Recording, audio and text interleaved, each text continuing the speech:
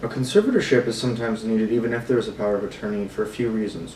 One might be that it's unclear if the principal had mental capacity to execute the power of attorney.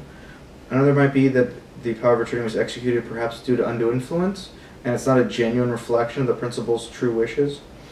Another might be that there's multiple powers of attorney that were executed, and so they just need to go to court to name one individual person.